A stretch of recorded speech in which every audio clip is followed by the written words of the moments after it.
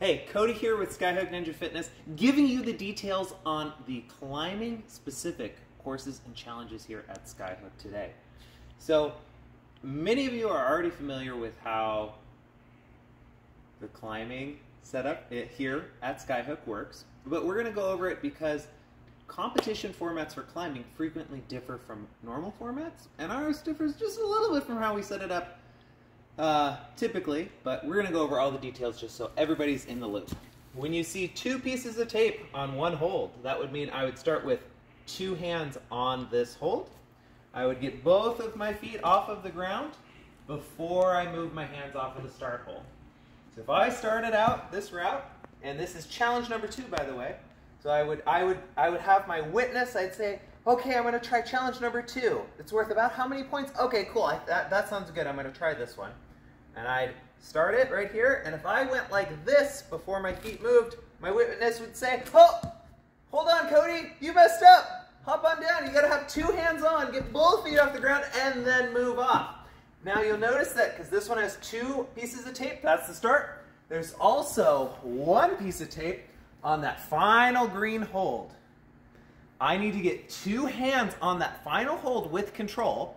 That doesn't mean I have to touch it and fall off immediately. It means I need to hold it for a couple of seconds, show that I'm up there because I want to be up there, not I'm falling off because I can't stay up there.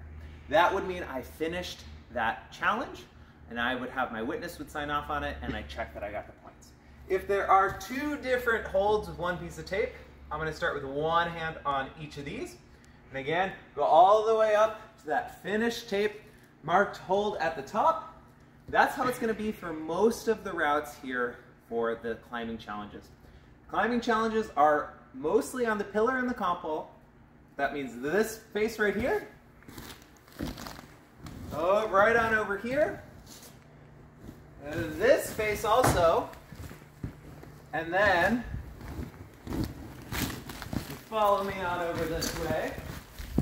This section of the wall. The rest of the climbing wall is still set up for classes and the normal climbing that you guys know and love. As you can see, there is also one section where this yellow route, it ends up at the top. There is not a finish hold that's marked, it's a tape box. That means I want to grab that top of that wall with 2 hands, again showing control, and then I can come on down, climb down safely. Now, as I'm sure everybody knows from the climbing curriculum, climbing volumes, right here, right here, right here, these guys right here, climbing volumes are in on all routes. So if whether I'm climbing blue, pink, black, purple, any of these routes, I'm allowed to touch those climbing volumes. So there's a fair number of climbing challenges for you.